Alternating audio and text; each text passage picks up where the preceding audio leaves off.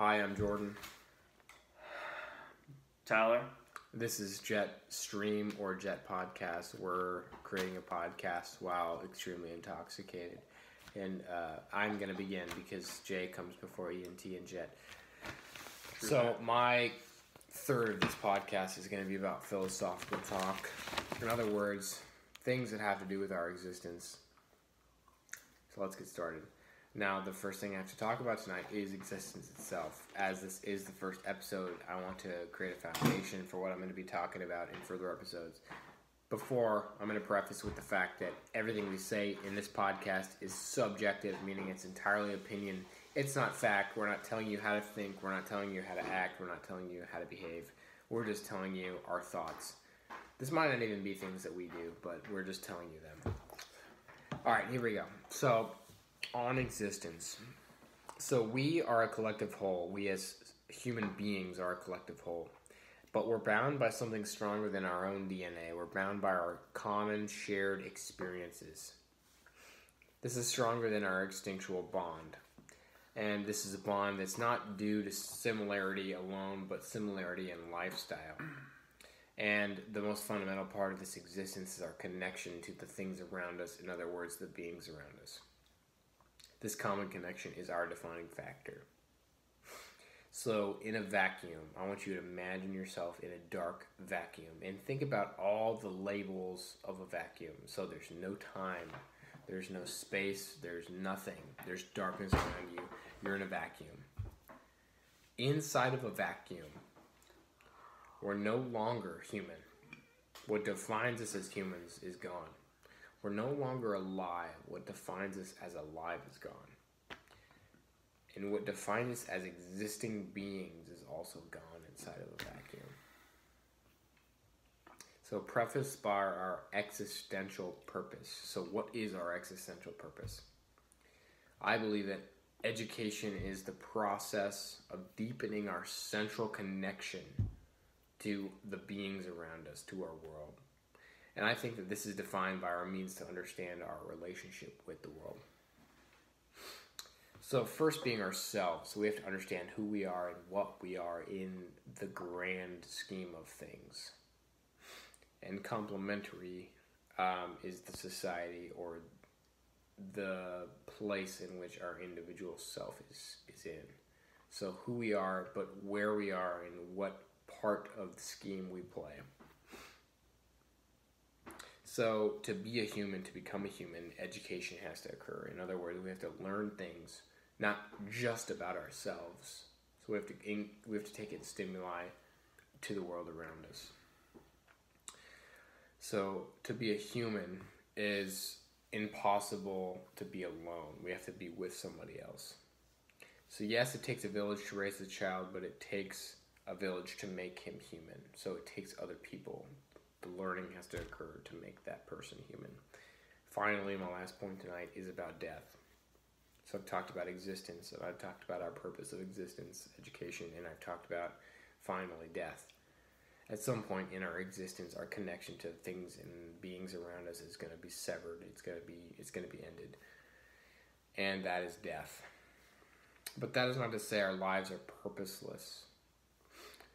For the connections to others we form in our lives remains a part of them. Our progress in connecting with the world may end well, but others, it may aid others in their journey in the world. So it might give us a secondary purpose, not only to inform ourselves, but to help others be informed. Our humanity is guaranteed. Our purposes are fulfilled in our lives. So to live is almost to connect.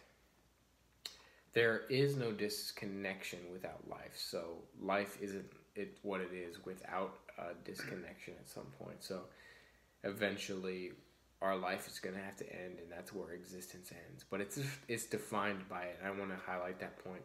We don't live unless we die. And finally, death is defined by our shared experiences, and the only shared experience we all have besides birth is death.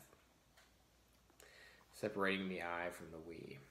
So the collective we is is bound by the death of I. That's all I have. All right. Well, we're going to talk about a little bit of science today. As you can see, there is no planet B. Let's start off with recognizing that climate change is real. If you don't believe that, maybe open literally any textbook in the world and you'll realize that climate change is real. You could look at literally any statistic, even the very swayed statistics, and you can see that climate change is real. And if you're still confused, maybe stop working for the Cook brothers. Anyway, I would love to talk about masks and that. So we're getting with the T-Guard swag _22 science talk here. So we are balling up here. I'm talking about masks. Wear a fucking mask. Why are you not wearing a fucking mask right now? I don't know why the hell you're watching this YouTube video and not wearing a fucking mask. Think about all the people you can contaminate. You could contaminate through a screen into Jordan and I. Just kidding. You don't need to wear a mask to watch a YouTube video. But you need to wear a fucking mask when you're in public because you're going to contaminate people. All right, let's think about why would you wear a mask. Let's see. Prevent spread to other people. And prevent spread to yourself. What else fucking reasons do you need? There are zippity-doo-dah reasons why you need any more. The reason a mask is very effective is when you think about it, and when you cough, spit, whatever the hell you decide you're going to bodily fluid produce from your mouth, your mask is going to stop it. Okay? And it's going to stop it, and it's going to keep it from spreading to others, which is the whole point of a mask because you're not trying to spread the virus. So wear the freaking mask. Okay? That is the whole point of this episode. Wear your freaking mask. I don't know why you're not wearing your mask right now. That's the only way schools are going to stay in public. In person, either not virtual, either hybrid or in person. If we don't do that, we're going to go virtual, which is a horrible idea. I mean, it's what we're going to have to do if we don't do it, but it's a horrible thing for the students. We got to think about that. This is our first podcast. We are toasted beyond the boasted. This is our second record from our phone since the computer didn't work. But, we ballin', McBallin'. All right. For the video. So this is Tyler signing out. All right. So this is JETstream. Other words, Jet Podcast. Emerson is not present, so the E is not present. So this is a JT podcast coming at you.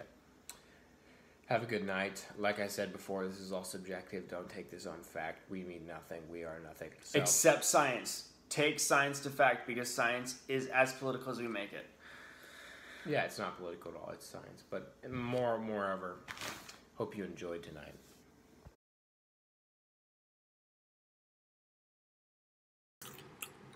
All right, we got. This is why I wanted to use the goddamn thing I'm familiar with. What are you familiar with? This. Fucking pictures of me from... I would redo this in a heartbeat if you want. Junior year of high school? That's fine. Let's do it. No, hold on. You're on fucking iPhotos. That's not photos. You got... I don't know what's going on. You're on... What are you looking for? Fucking your camera? I don't think there's even a camera on. There is. Go to FaceTime, maybe. Who am I going to FaceTime? That's what happens when I leave a camera. Google how to get on camera on Mac. It's not even an app. Just relax for a second.